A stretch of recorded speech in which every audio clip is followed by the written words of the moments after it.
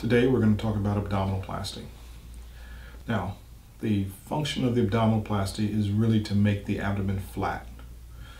There are two things you do when you do an abdominoplasty. You tighten the muscles on the abdominal wall, and this is the thing that makes the abdomen flat. And the second thing is you remove skin. Pretty much you remove the skin from the belly button to the pelvis.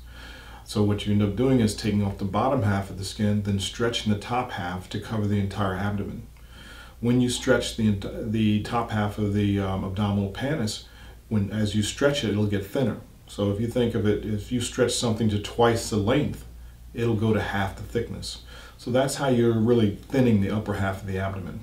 Now, the person who has to have an abdominoplasty is a person who has a distended, round abdomen because the muscles and the fascia on the abdominal wall are weak.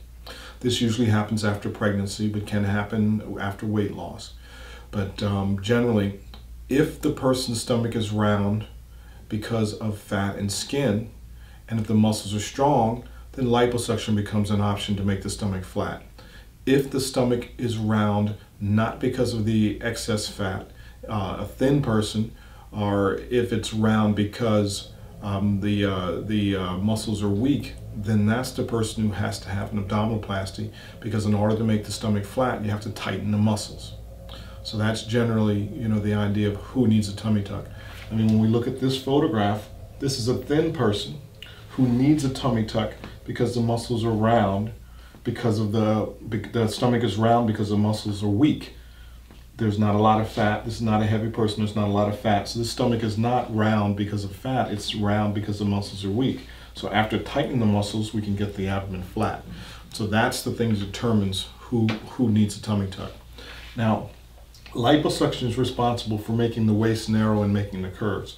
We did liposuction here on the waist, and that's what makes the curves and makes the narrow waist. The tummy tuck does not really do a lot to bring in the waist and make curves. The tummy tuck's function is to make the abdomen flat. So that's exactly what it does.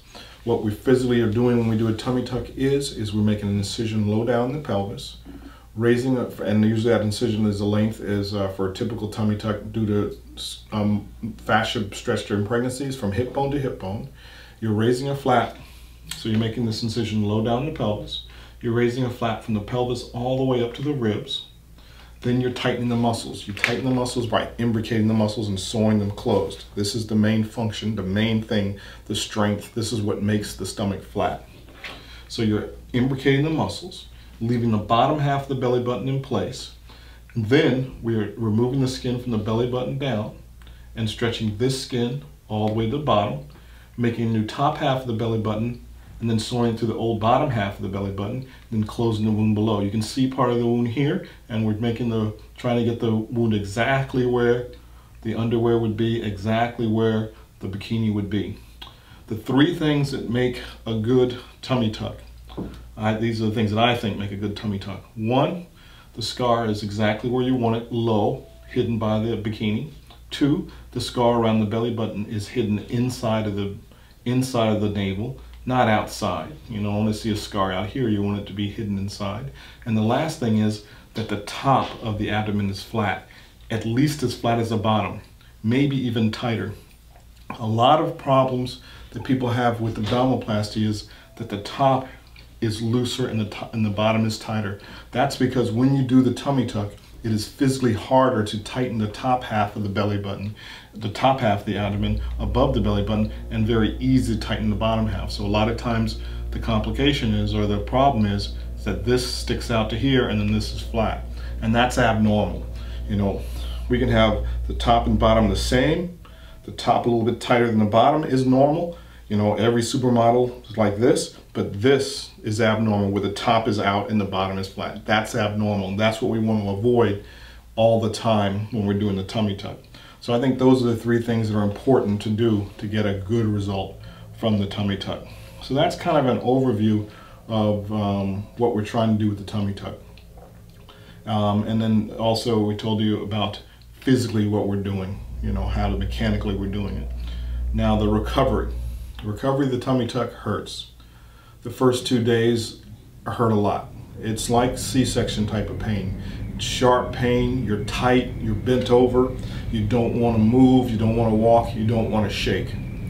So the important thing, is doing that moving to prevent problems and to open up the lungs in the beginning, which is hard for the patients.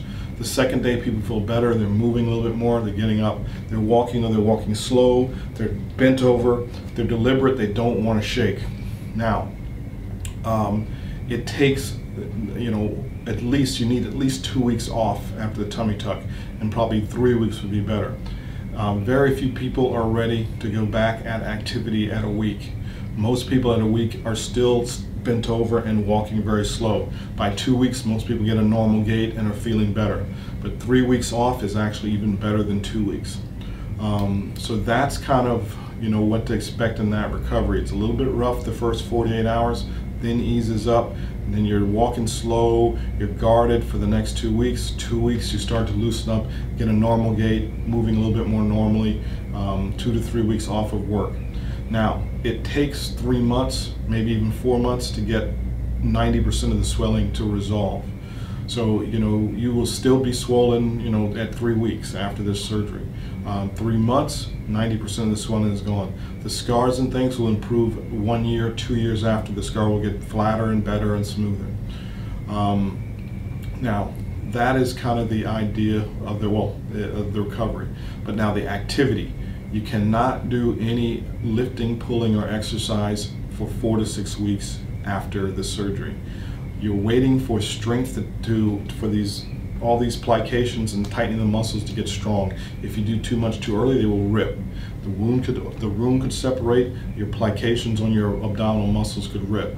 So you cannot do any exercise for 4 to 6 weeks afterwards. In 4 to 6 weeks, you can start doing some exercise and things like that. Again, 3 months for all the swelling to go away. That is the idea of the recovery. The complications. Complications you have to worry about. One is the wound separating. The wound separating, that could be a complication. Hematoma, that's a blood bleeding under the skin flap. That would be one side or one area bulging. Small hematoma, you just let it heal by itself. A large hematoma, you could have to go back to surgery and drain it. Infection. Mild infection, treat with antibiotics, it goes away, that's fine. A severe infection or an abscess, you have to go back to surgery and drain it. Necrosis of the flap. This happens in smokers especially, and sometimes in heavier people and in smokers. The blood supply is very low to this portion of the flap after you raise up that skin pedal, because when you raise up the skin pedal, you destroy some of the blood vessels. So the skin could die right here, especially in a smoker. So smoking and tummy tuck is very dangerous, and you have to really stop smoking, be committed to stop smoking before a tummy tuck if you don't want to have any problems and things like that. The other things can be related to anesthesia, allergy to anesthesia, atelectasis, which is lung collapse with anesthesia, pneumonia, throat spasm, all these type of things that could happen anytime you have general anesthesia. The other thing we have to worry about is blood clot. Whenever you have general anesthesia, your muscles are paralyzed, your blood vessels dilate, blood could still in your leg and clot. If it clots in your leg, it's called a deep vein thrombosis. The sign of that would be one leg swollen and painful, the other one normal. If the clot breaks from the leg and goes to the lung, it's called a pulmonary embolism, and that will cause shortness of breath or chest pain. So these are the complications I think you have to think about with the tummy tuck. So, in closing, the tummy tuck is needed for one of two reasons. Either the muscles are very weak or the skin is very redundant. And that's what the tummy tuck does. It takes away extra skin, and it also tightens the muscles. So those are the people that have to have a tummy tuck who could not have liposuction. If the muscles are weak, you have no choice but a tummy tuck. The other thing we want to always think about is pregnancy. You should not really you should really try to do your tummy tuck after you've completed your pregnancies, because you can have problems with pregnancy due to the muscle tightening. The muscle tightening, you could get a tear or develop a hernia, or you could have problems with the pregnancy, with the stomach expanding, the baby going down to the pelvis.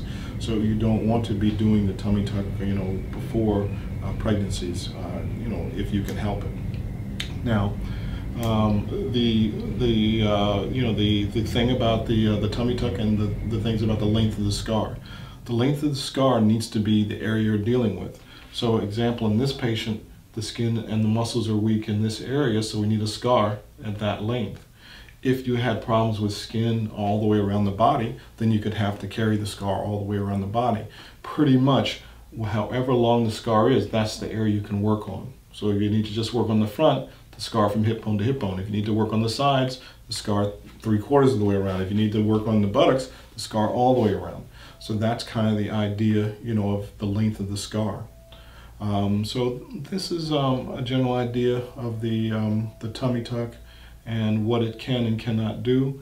Appreciate you watching the video, and we'll try to make more videos and continue with the video education. Take care. This is the end of the video.